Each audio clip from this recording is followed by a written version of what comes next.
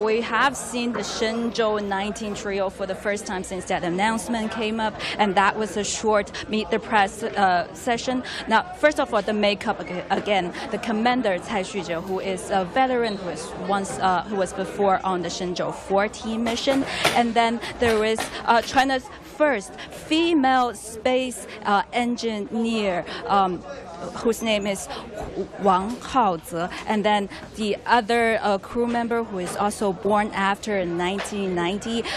His name is Lingdong. Now, just now, they also briefed us on what they are going to do in the next six months, and that is a heavy workload. Of course, they are going to maintain China's space station. They have multiple spacewalks planned, and they are going to do a range of scientific experiments and studies, many of them related to biology, physiology, and these are cutting edge. The taikonauts themselves say these are a heavy workload. But besides what they're going to do in the next 6 months, this is has also been the chance there we get to understand and see who the taikonauts are. Now, for Cai Xuzhe, the commander who has been on the Shenzhou-14 mission, he is known for being resourceful and very grounded. And he said that his last flight, those memories were still fresh, and he felt incredibly lucky and incredibly blessed to be able to go there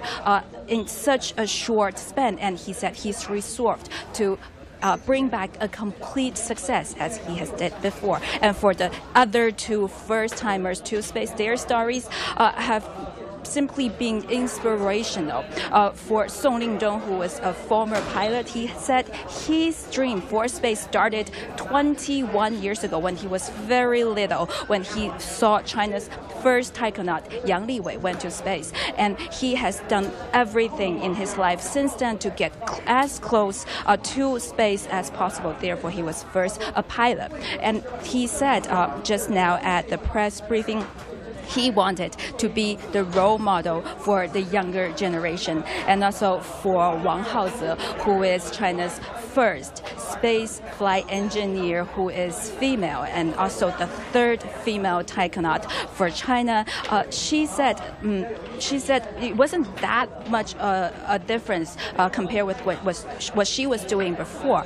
Wang was a senior engineer who specialized in propulsion technology. So from making rockets, she has now been planning to ride the rockets, and from a behind-the-scene worker, she is now right into the limelight. And Wang said it wasn't that much of a difference because all her life she worked for space, and she wants to be the eyes and ears for China's space worker, and she would lead all people to explore space. So these are a lot of inspirational words coming from the Shenzhou-19 trio, and their journey are starting soon.